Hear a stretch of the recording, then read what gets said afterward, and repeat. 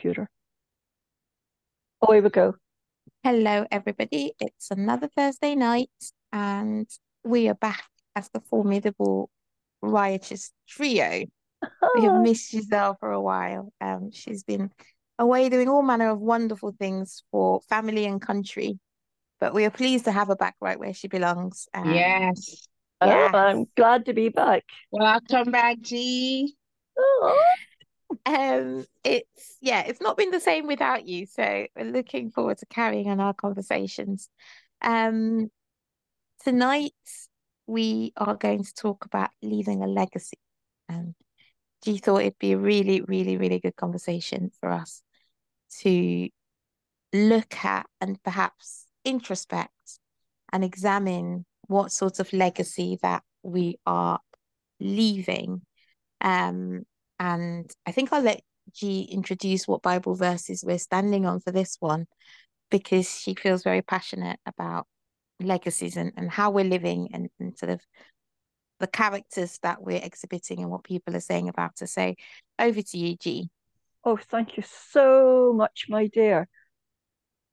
What's really making me think about this is I have a dear friend who passed away very suddenly, just over a week ago. And when I've been out round telling neighbours in the village that Eileen has passed away, one neighbour said about Eileen, "Oh, she is such a beautiful lady. That is so sad." And you know, I have never seen her bother with people, and I've never heard her say a bad word about anybody. Wow. Like, what a legacy is that? Yeah. And that makes you think Beautiful. also, too, that when Boaz came up to Ruth when she was gleaning in the fields, and he said, "I have heard it said of you that she looks after Naomi," yada, yada, yada, yada, yada. And then when you jump to Genesis or go back to Genesis, when young Joseph is in jail for a crime he didn't commit, but the cupbearer reminded Joseph to the Pharaoh to have a dream interpreted. Pharaoh said to Joseph, "I have heard it said of you," that he interprets dreams, "but I have heard it said of you." Now, I think those are three wonderful things. I have heard it said of you. What are we leaving behind that people have heard said about us? Are we nice people? Are we kind to other people? Are we gossips? Are we troublemakers? Are we helpful? Are we whatever? And that's where I'm coming from. It's such a powerful thing, isn't it? Because I suppose this is we go about living our lives. Sometimes we don't really think about the effect that we have on people, even just fleetingly. I mean, how many times, sometimes people we say in the secular world, we say, be kind or, smile at somebody and but like the effect that that can have on another human being. Like how many times have you given somebody just smile at a random stranger and they just turn around and said, "That's really made my day." Yeah. And that can also be like the opposite effect. Sometimes we lose our temper. And when you sit back and you think on what happened, you realize actually that person must have felt really bad. Like I had like my reaction to that would have just made that person feel bad, but it wasn't called for. Um, and I think that's just something that we ought to bear in mind, especially as we grow in our faith. And there's also like I'm very aware that for me personally anyway, every day that I live is a day closer to the grave. I feel like every day that I live, and I know some people will say that is such a pessimistic way of viewing life. No, it's not, but it's It's the true. reality. But Very for me, much that so. gives me You really don't have. perspective. For me, that just gives me perspective that every day I am closer to the grave today than I was yesterday. And so I'm closer to judgment today than I was yesterday. And if that day should come sooner than I would like it to come, I would like to if today were my last day, I would like to hope that I hadn't caused mayhem on my own. Oh dear. Oh dear. So So you're thinking that I might get judged in all the mayhem I've caused?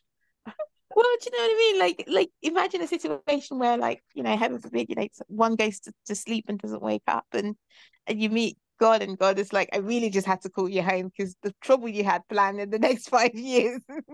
Exactly. Yeah. And you would have been That is rescued from very the true. stuff that. Yeah. That I That think, is. as Christians, especially, we're called to be Christ-like. Yes, And we so are.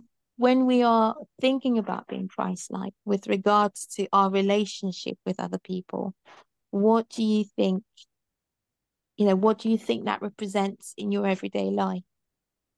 Wow. First of all, in my everyday life, I think it just means, in a nutshell, treating people how you would like to be treated, you know.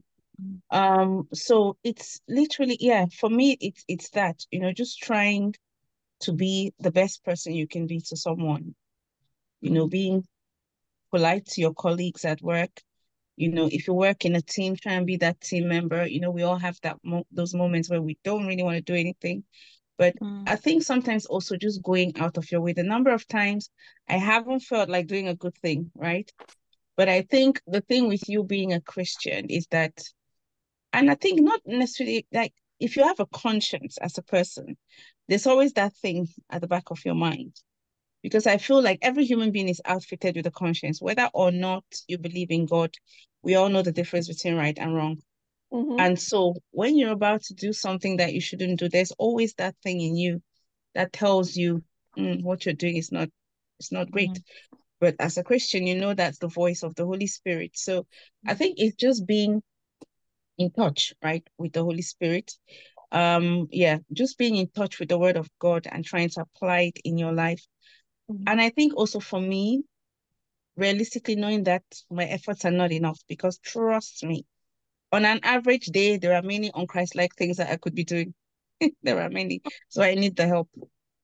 The Holy Spirit. And so, how would you say then, in those days or in those moments where we are tempted to give into our flesh, and seek vengeance, or want to get our own back, or just do what we would want to do as opposed to what the Holy Spirit would have us do? Oh. What would you say is like a good way to overcome those moments? Oh my goodness me.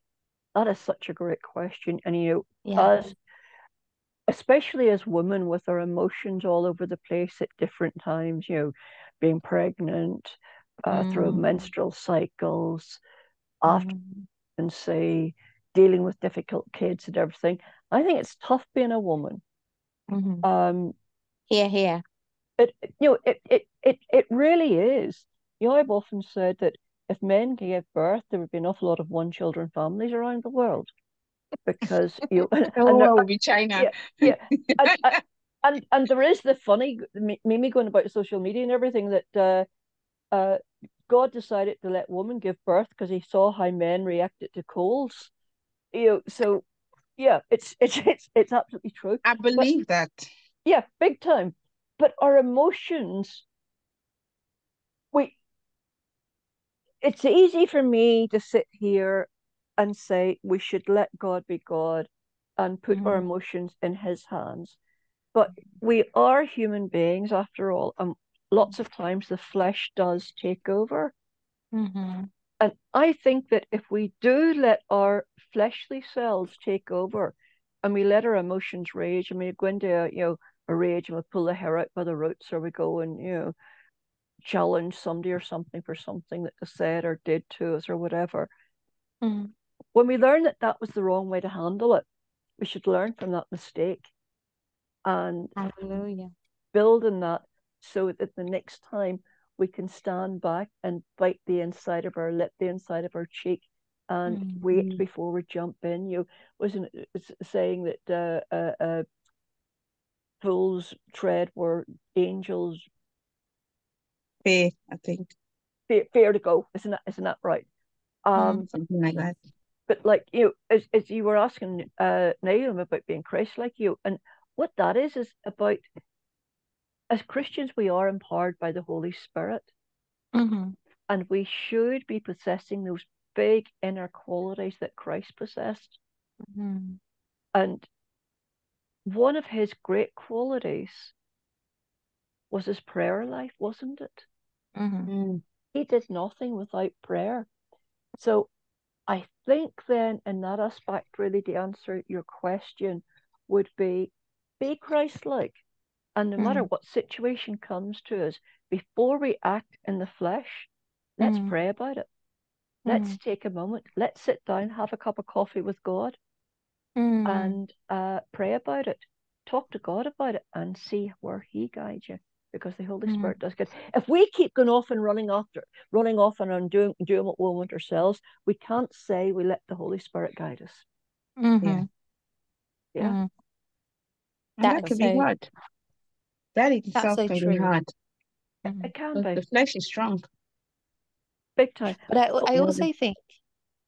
also think that a confession is one of the ways that God has established to help us rule over the flesh. Because if we practice the act of confessing our sins to one another and apologizing to one another, yeah. there's nothing worse than, like, you were wrong and you've got to fess up Mhm. and you've got to apologize to the person.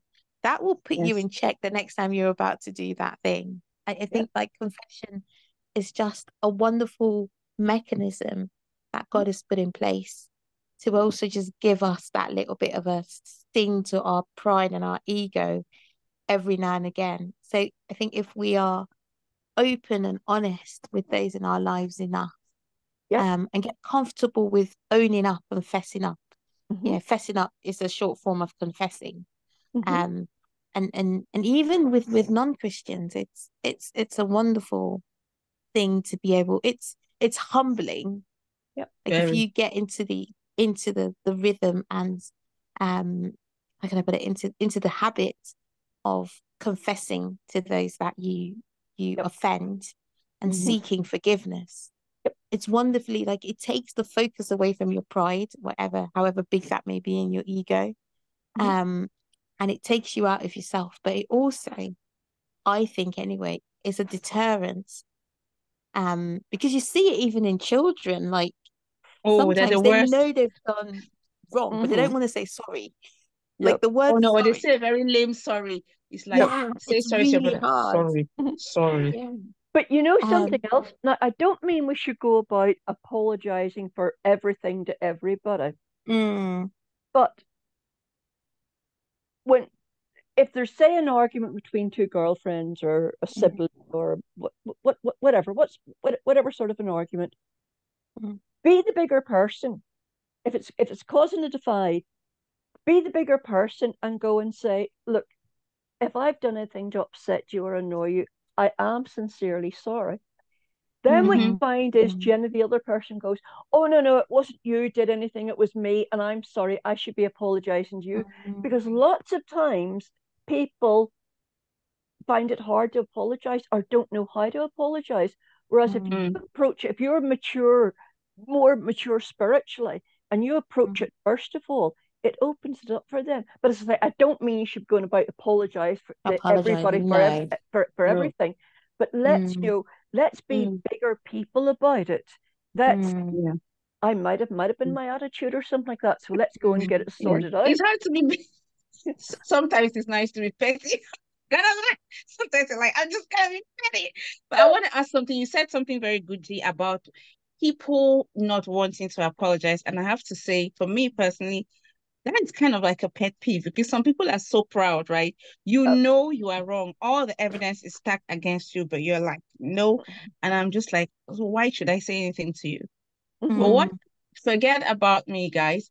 But what I was gonna ask is if people don't know how to apologize, or maybe they feel like, because I feel like for some people, it's if I apologize, they're gonna look at me a certain way, or I'm gonna lose my coolness or whatever it is. What are the characteristics, if you like, of a good apology? Because I feel like a lot of people really don't know how to apologize. And I'll tell you personally, a bad apology can be even more annoying. Sometimes it's better to say nothing. So, yeah. Do you know what? That's interesting, but I think it's twofold there because I think sometimes the person that's being apologized to or the Mhm. person that's been offended sometimes is the one with the problem. Because sometimes they have an idea as to what they think an apology should be, whereas that's not really, like, you don't get to set the standard of what an apology should be. As long as the person who's offering the apology is sincere, and you can tell a That's the sincere thing. apology. That's true. But I feel like sometimes, right, people, and this is something that's happened to me, where someone says it's a really lazy apology. It's almost like, how can I? Okay, for me personally, I feel like your motive really matters, because there are times when I feel like you people apologize for different reasons. Maybe you just want to stay in this person's good graces, or and I've had that sometimes where you're just like, you really want this thing off your conscience. So it's not like you're really sorry. You just, and you do something to hurt somebody, and then you just send one line like, sorry. And the person is like, what? Sorry for what exactly? So I feel like if you're going to apologize to somebody, you have to also acknowledge that, okay, I've hurt your feelings. I'm sorry for what I did. And more importantly, for me in particular, but I feel like for other people, because I've read it in other places, an apology doesn't kind of buy you your pass till next time.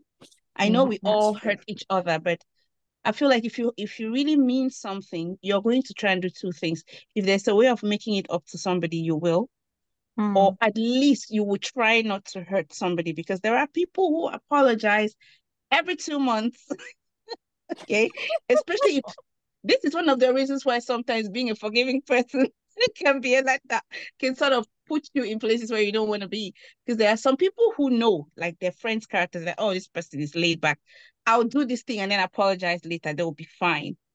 So yeah, I think that's where I was sort of coming from. The sincerity of But your heart that's matters. taking the mic. And I think, you know what, And actually, people do it. Yeah, they Exactly. do. They do. Yeah. They do big time. They really do. But I also think you know when someone's being sincere. Like, and Exactly. like, Exactly. I think as you, the one receiving the apology, Yes. and you know how many times you've been down that road. Yep. I think one of the ladies in the group has said something about, a family member that just keeps reoffending, how to deal with that. But I think, Yes. you've got to have those conversations, and being forgiving does not mean that you don't have those conversations. Yeah. You've got to have those conversations, because if we're to be like Christ doesn't shy away from telling us when we're being, sinful or angry. He tells us. And also the wonderful thing about God is that he sets boundaries. God sets Yes. boundaries between, within which we are to operate and behave. Yes. And so I think it's not unrealistic for you to set boundaries with certain family members.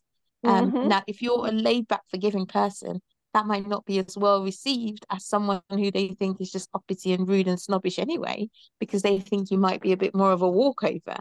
But I think, God sets boundaries and a framework within which we should behave ourselves and live our lives. It's not unlike God. If we were to speak to those people that are constantly reoffending and offending us, to say, look, you keep doing this, and I'm happy to keep forgiving you, because the Bible says, I should forgive you 77 times, 7 times in a day, as one of my children reminded me today. It's like, I'm called to forgive you that many times, no matter how many times you annoy me. However, I expect growth. I don't expect you to go from 0 to 100 in a day or a year, but I expect to see a better you, which is what I said to the said child. I said, that's fine, I'll keep forgiving you, but I expect to see a better you next week than I did this week. And I said, Exactly. I love said child anyway. Said child is set up for a career in law. I can assure you. Yes, said child. But listen, you see the question that the lady in the group asked about the toxic person. Do you keep a distance? You pick somebody hurting you over and over and over. Do you keep a distance? I say yes, because sometimes God needs to remove people from our lives, because where God is taking us, those people can't go. And now, I speak from experience that many, many, many, many years ago, my family gave me the ultimatum that it was either God or them. And I said, okay, that's a no-brainer. It's God. Bye-bye. And I walked away from my family. And about 5 years down the road, one of my sisters contacted me again, and we've a completely new relationship. So we have. The other brother won't have anything to do with me. But in God's timing, if he wants them to have something in more contact with me, it'll happen. But now, I'm not saying that we should just walk away from every Tom, Dick, and Harry and throw relationships away. But what I am saying is that we should know the difference when God is pulling us away from certain people, because we have a tendency that if an argument ensues or the hurts keep coming, we have a tendency to keep going back for more. True. Especially, I think sometimes as Christians, we have to be careful how we use this word forgiveness. Because like you said, Sidonia, there are people who will use that 77 times 7 and say to you, oh, but please, you have to forgive me. And they don't change, right? It's almost like you're some kind of bottomless pit of forgiveness. And so I feel like, yes, sometimes it's important to keep your distance for the sake of your mental health, because it can get very draining to deal with people who just, if somebody keeps reoffending you for the same thing and you've talked about it, it means they're not even hearing you. So there has to come a point where you have to, it's not really selfish, it's just you prioritizing your welfare. Because you have But I situations where think, people, I where was gonna say, people I tell think you, once, go on.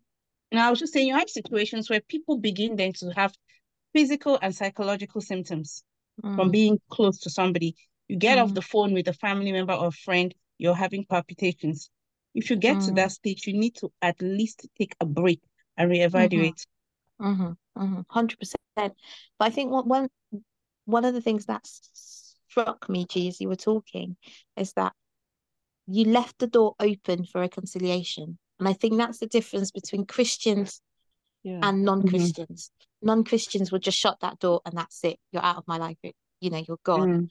But I think as Christians, even though we set those healthy boundaries, we still do have to leave the door open for reconciliation.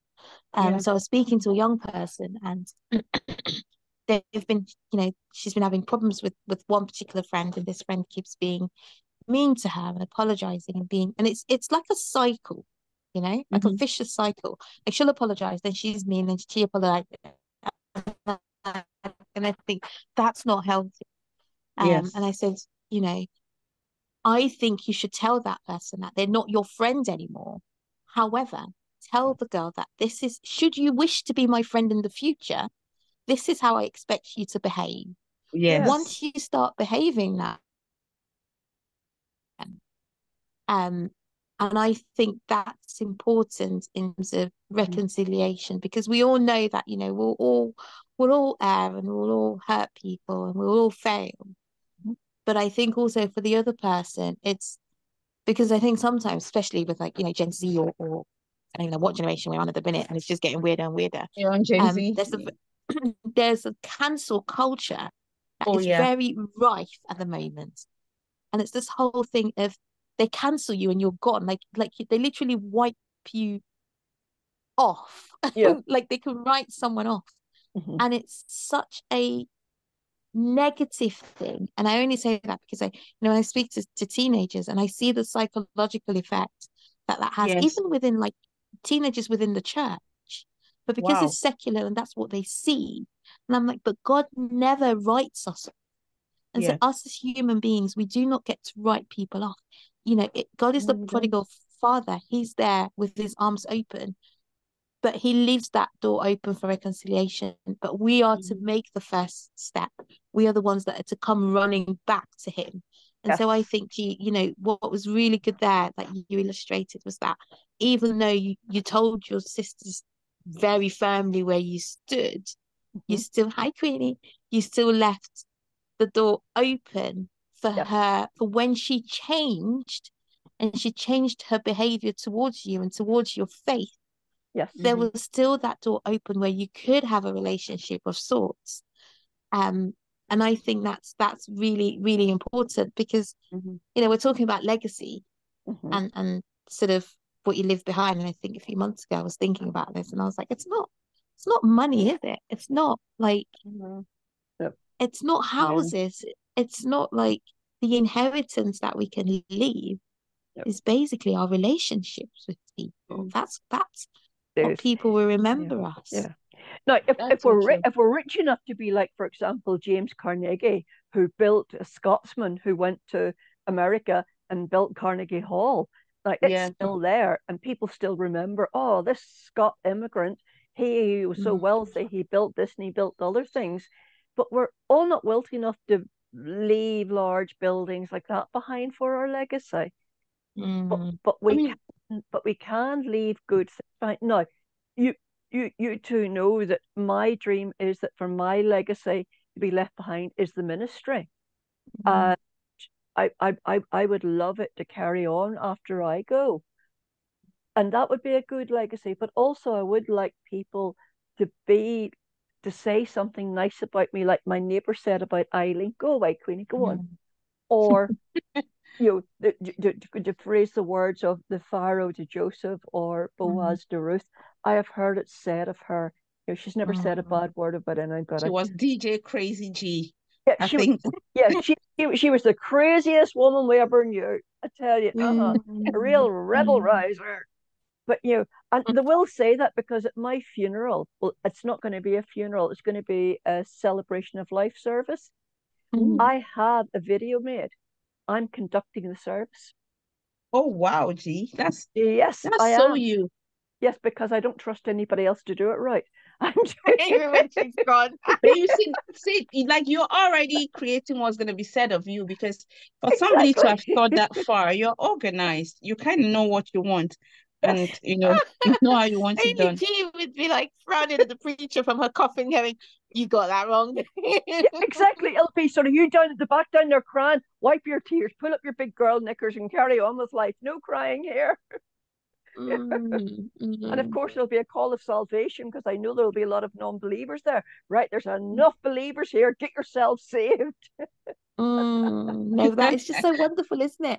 But That's the way to do it. That's also living your life intentionally, and I think that's part of leaving a legacy. Just being intentional about how you live your life, and it might just mean that and for some people it's hard.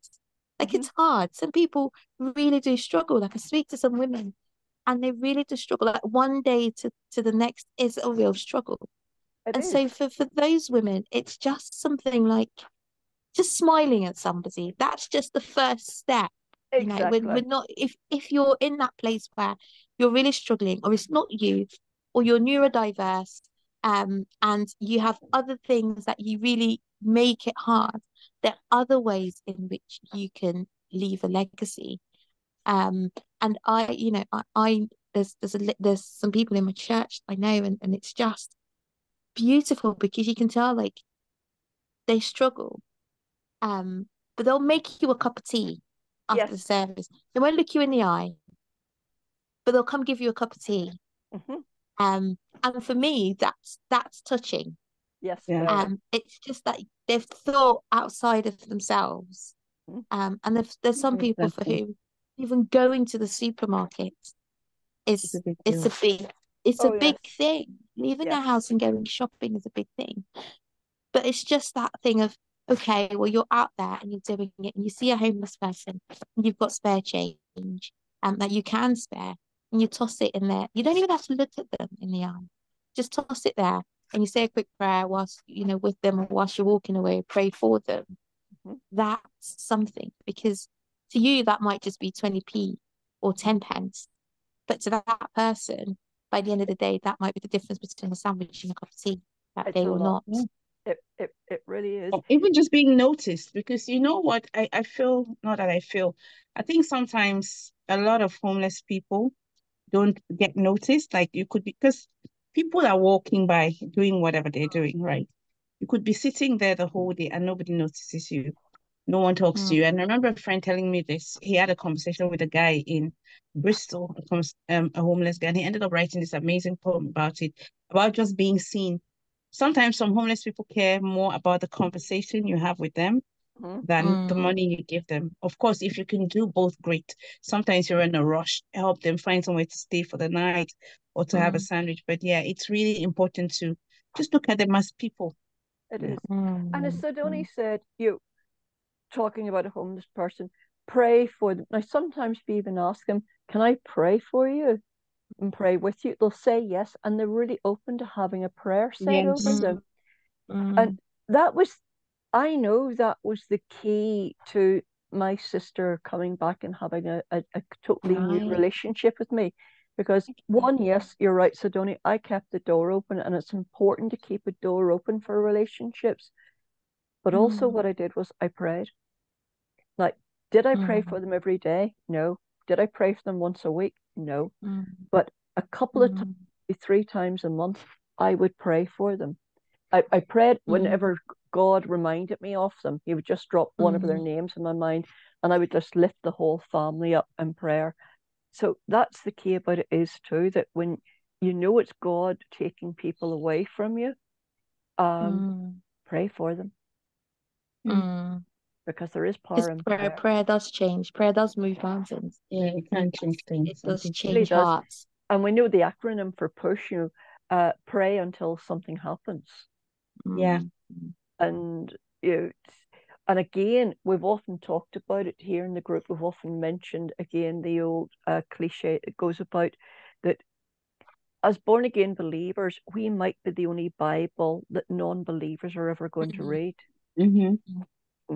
Anybody's ever going to read. So we need to be sure that we're acting out biblical principle in our everyday lives. And when we get to heaven, we're going to meet an awful lot of people that we didn't know, that we not impressed but impacted with our lives and how we handle things, and how we handled it brought them to faith, and we don't know about it. So That's be so prepared true. for that. Yeah, that's true. So true.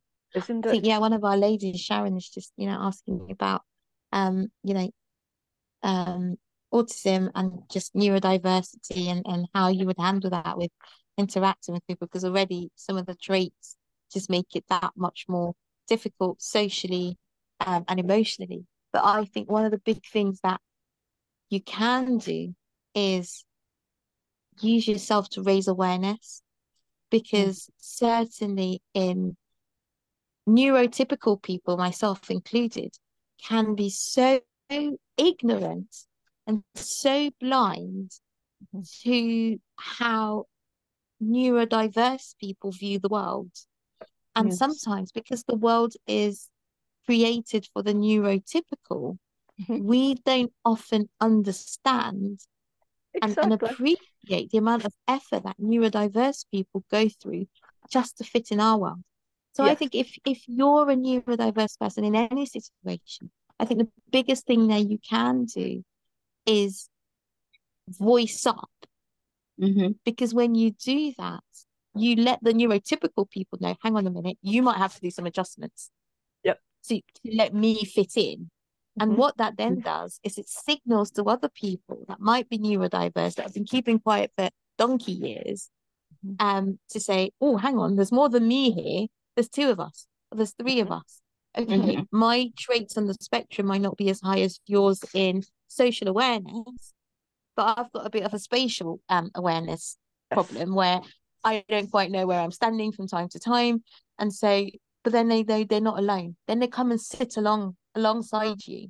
But then what that says to the neurotypical people is, hold on a minute, you guys get your, heads out of your derrieres and actually think outside of yourselves. Yeah. And that's a brilliant point you've made, Sidonie. And funny enough, I saw a friend earlier on Facebook posted something about that people with disabilities are taught how to interact in the world, but rarely are taught how to interact with them. True. Yes. True. It is true. It is very true. It is. So, and it's not to say you should wear it as a badge, because I know within the neuro diverse community, there are some people that don't want to be identified as their, as their autistic traits, and that's 100% fine. But I do think that if you would like the neurotypical people to make adjustments for you to flourish, I do think that the neurodiverse need to be able to, and it's not, it's not a big announcement. It's, approach 1 or 2 people you feel comfortable with, in that setting, and say, oh, I'm struggling with this, or I struggle with this, or I struggle to understand people. Or I often get misunderstood because they don't quite explain things the way I want them to explain it. And so it just goes over my head. But then what that says is, like I said, if there's another neurotypical person looking in, they appreciate you speaking up, because all of a sudden it's like, okay, come on, there's more than one of us. It's a pack mentality. And then the neurotypical people actually then start thinking, hang on, but you've been with us for X number of years and we've never We really never knew thought this. how hard, it's been for you. So I think that's a great encouragement and a great legacy to leave, especially in your local church. Yes. Just imagine if you're a neurodiverse person in your local church and you're able to change one aspect of the service or one aspect of the worship life in your church, so that neurotypical people within that church family can enjoy it a bit more. That's a wonderful legacy to live in that church. Oh, that is. Yeah, Big definitely. time. And Big I time. think churches are becoming more aware of this, because it's interesting you should say that, Sidonie.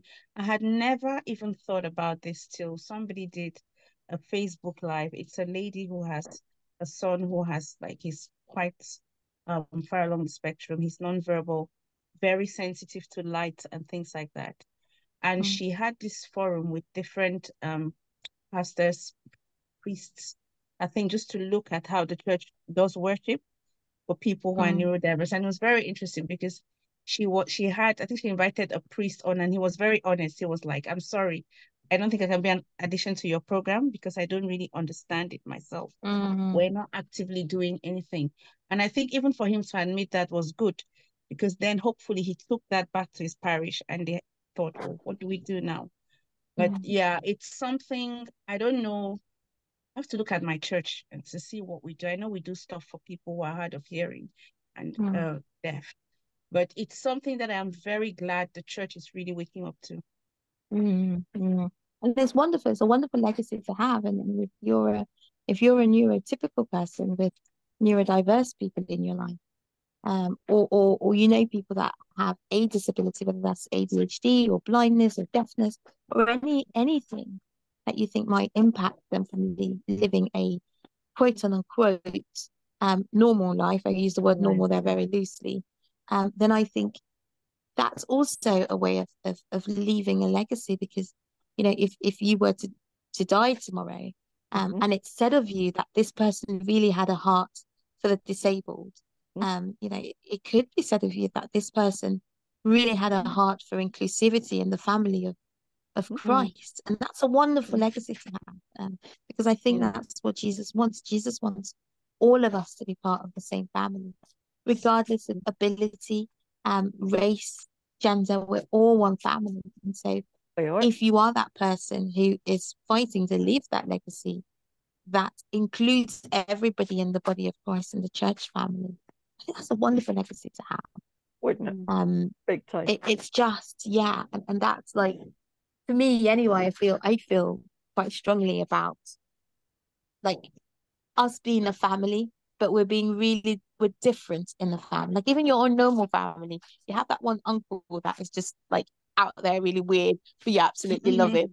And then you have that one auntie that nobody really talks to because nobody's sure why nobody talks to her, because she's just weird. But like at Christmas, you all get together and you're all a family, regardless of your differences and your dress senses and your weird sense of humors.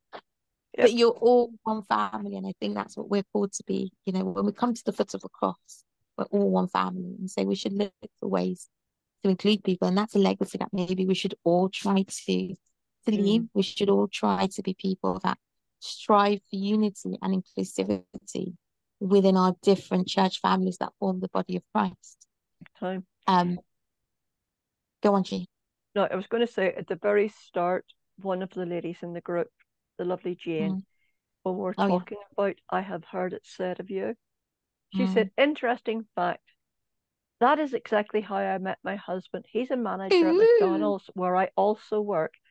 And the first message he sent me was that he had seen how much joy I had, even in the hard times at work, and wanted to know about my faith. Now, isn't that a wonderful witness? What about that? He's got What about that of it. And that's him more than said, I've seen you do it. Not I've heard of you, but I've seen you do it. Seen. That Oh, is wow. powerful. That's so That cool. really is, isn't it? You're our very own real life Yeah. Ruth there, Jane. Yeah, She indeed. really Oh my is. goodness. Seen on the job, Jane. Yeah. Some of us should be working more. Yeah, I think that's powerful. That really is. And how many of us can actually really say that too, that that's how we met our spouse, or that's how we met a friend or whatever. Yeah. I do know another couple, and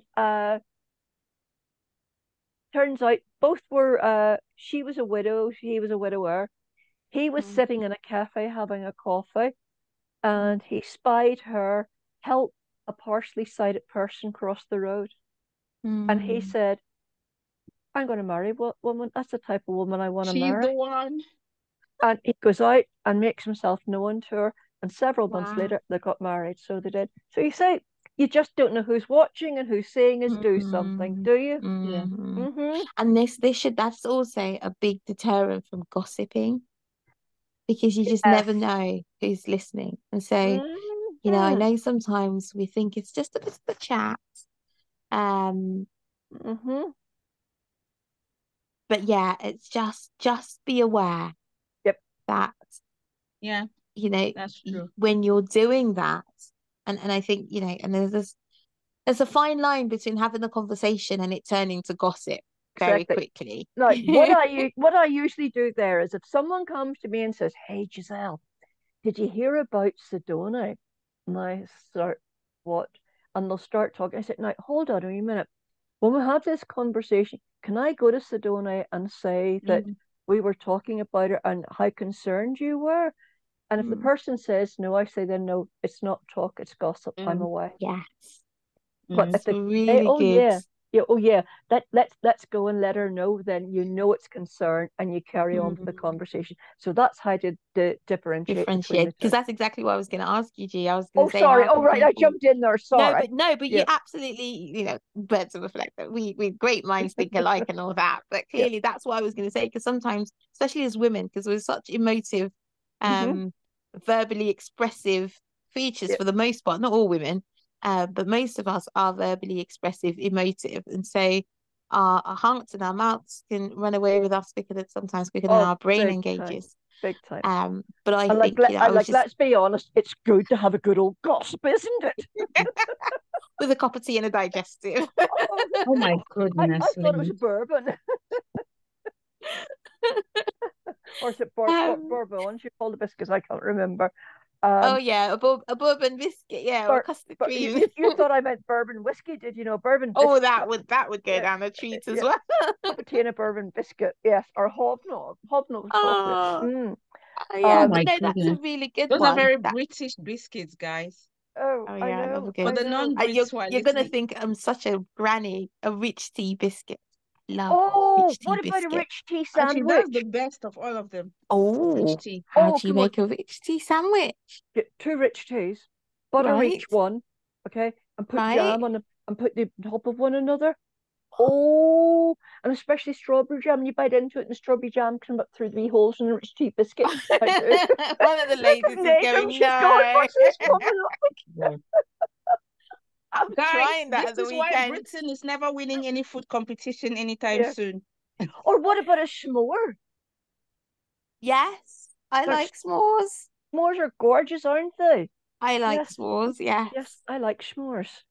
Not I to do. say Yes, I we love gossip them. over s'mores. No, We no, don't.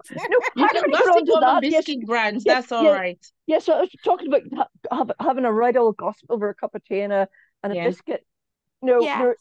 there is concern, and there's times that we do sisterly and brotherly concern. Mm-hmm. Um, and we are to be concerned about our family in Christ. We really are. Mm-hmm. And there are times that we do need to get somebody else's advice on a situation or something like that. But that's how Mm-hmm. I would treat it, is that can I go and speak to them afterwards to let them know? And if they say Mm-hmm. yes, then carry on. If they say no, it's gossip. Bye bye. Yeah, I think you That's can also know based on what the person is saying, right? Because if you're coming to somebody for concern, you're seeking advice, you want Mm-hmm. something to happen. Yes. But if you're just coming to talk about somebody and then it's like, oh wow, it becomes this topic of entertainment, then Yeah. yeah, that's straight up gossip. Yes. And also as well, Exactly. this is like a really good thing because it's a legacy thing. So once people know, like at work, people know I don't entertain gossiping. So they never come to me. Like before they Yeah, used to, but then they quickly learn that I won't join in. I don't find it funny. Like yeah, when they do a joke and then I'll just sit there going, missed the punchline. Um, so over time, I'm the last one to hear anything because they're just like, oh well, we thought you wouldn't want to know anyway. And so yeah. I think even within your circle of friends, you can very, very quickly set Mhm. yourself apart as Yes. being the one who will not entertain nonsense. And so they will very Mm, quickly know that if we are, if we want to gossip, so and so is not the person to go to. If you want to mm-hmm. go out for a night on the piss, so and so is certainly not the first person you should call.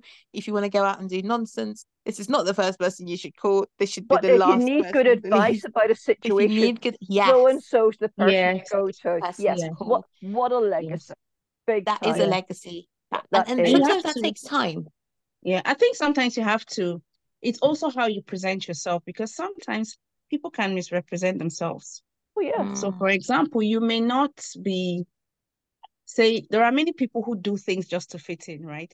You may not really be into going out and getting drunk or whatever, but you pretend that, or you don't oppose when people propose things to you and you just mm, go along with it. So people think you're fine with it, but deep down you are not. So I think mm, sometimes it's good to have the courage to say, something is not really me. And Exactly. mm, it can be a bit uncomfortable if you're different, right, among so many people. But I think it's really important to try. It doesn't mean that you have to perform because sometimes you are just who you are and people will misread you full stop. But I think it's good to be where possible, as Mm, clear as possible about who you are and what you stand for. exactly. mm. Oh Ladies, wow, ladies, do you look know at it's the 20 time. past 9? I know we've Oh, had such a wonderful Lord. Where conversation. has time gone? Yes. It does fly past. It's Thank you, gone into ladies. your rich tea biscuits and Oh, I digest will, don't Yes, you worry. and the rich tea sandwiches. Yes. digestive biscuits should be banned, especially the chocolate. Oh my Oh Lord, that no, is they the shouldn't be. Chocolate Oh, caramel that's biscuit digestives. and chocolate sacrilege. together. Why? Oh, get that Why? woman out of this group. Come on, get her out of that. Yes, I think that's our cue to just Yes, say a Oh, prayer now from Gumso. yes. Oh, let's Father see it. God, no. The prayer request is, Lord, can chocolate biscuits be banned? Digestives in particular. Our No. Heavenly Father, we are so grateful for sisterhood and laughter and conversations.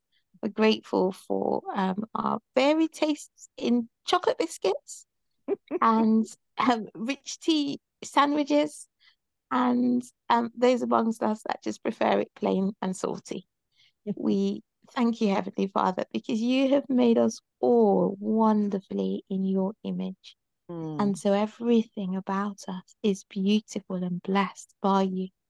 Lord, we ask that you would be with us, Lord. Help us to live intentionally for you. Help us to point people to you.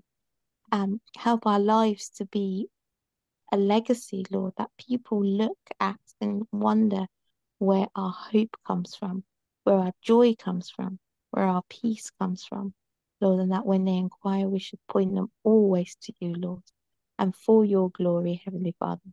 Lord, as we think about leaving a legacy, Lord, it's very close to thinking about our own mortality and mm, perhaps the mortality of our loved ones, perhaps those that are um, a lot older than us, parents and grandparents, or even siblings, and also maybe those that are poorly but are younger. Lord, we ask that as we contemplate mortality and legacy and what this means for us as human beings, knowing that our lives here on earth are finite, we ask that you would help us to live for you. Help us to live each day, Lord, for you, knowing that you, Lord, give us the breath of life. You, Lord, allow us to see each day. mm. And so, Lord, as we go forward in each day, help us, Lord, to live each day to a way that brings glory to you. Heavenly Father, help us, Lord, to be those that are quick to forgive, slow to anger, Mhm. but quick to compassion.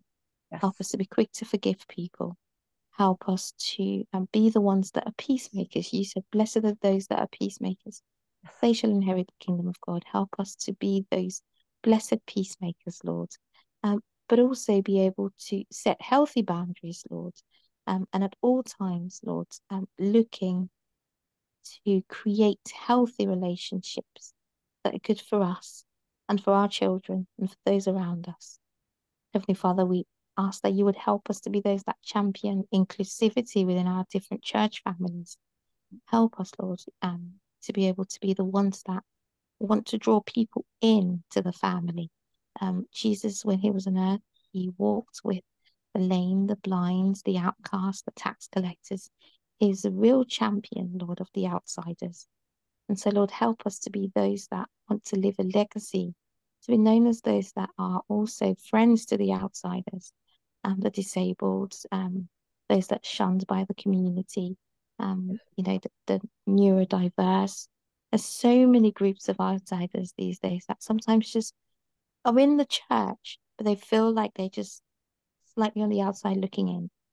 Help us to be the ones that go alongside them every week, or as often as we can, and try to include them in the family. Lord, we ask that you would help us, Lord, because all these things we know are really for our own good, Lord, but all for your glory. Lord, we ask that you would keep us safe and bless each and every one of us over the next 7 days. Until next Thursday, in Jesus' name, amen.